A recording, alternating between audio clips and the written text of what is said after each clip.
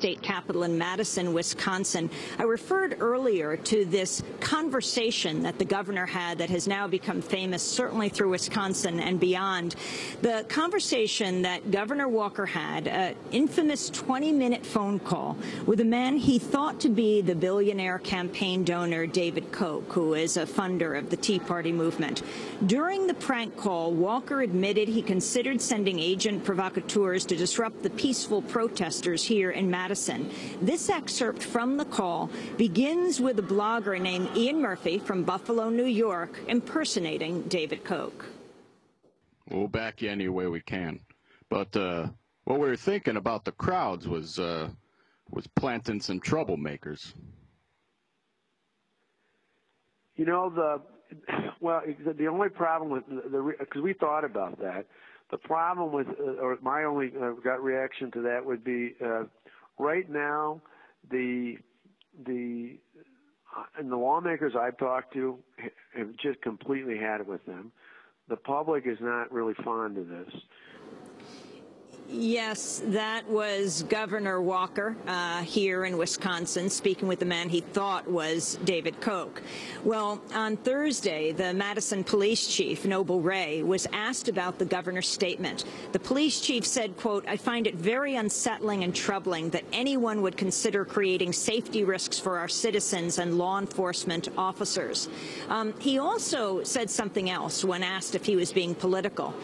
He said that it certainly wasn't him who was entering into the world of politics. He said it was Governor Walker who was entering into the world of public safety, and that's why he felt he wanted to talk to the governor, a conversation that, at least at this point, it hasn't been reported that he's had.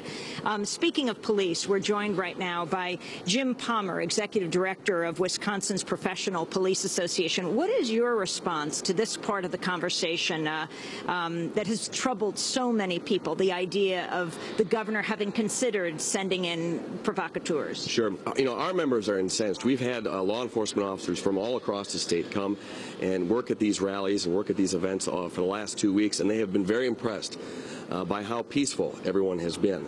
And they've commented that to me personally.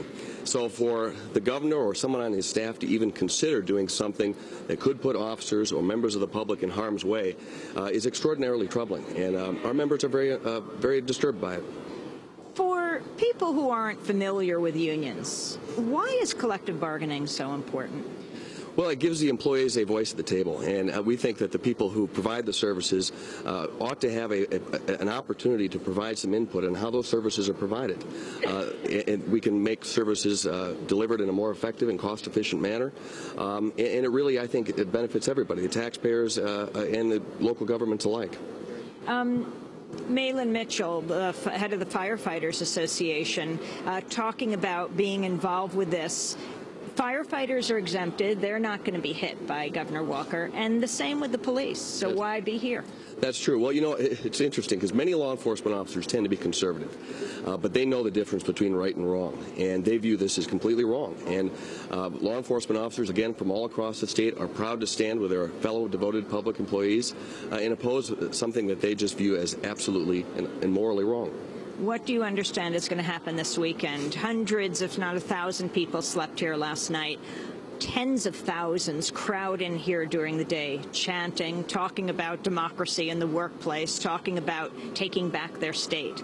At some point, they very much fear, especially this weekend, that they're going to be thrown out. Who's going to do this throwing out if the police are on their side?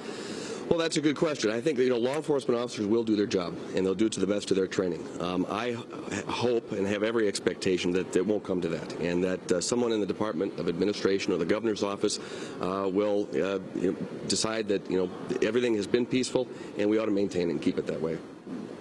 And words to police officers around the country right now? I'm being contacted by officers in Massachusetts and Ohio, and everyone's watching. And they are very supportive of what our members are doing here and our organization's position. And again, even though we are exempted, we want to stand with our fellow public employees. Well, we want to thank you very much for being with us. Jim Palmer is Executive Director of the Wisconsin's Professional Police Association. You represent? Nearly 11,000 members from all across the state. 11,000 members here in Madison, Wisconsin. We're going to go to break right now. When we come back, we're going to hear from people all over Madison, Wisconsin, and hear also from the protests that took place outside of the Koch brothers, well, a new office that they've opened up in town. This is Democracy Now! We're broadcasting about the uprising in Madison, the uprising in Wisconsin. Stay with us.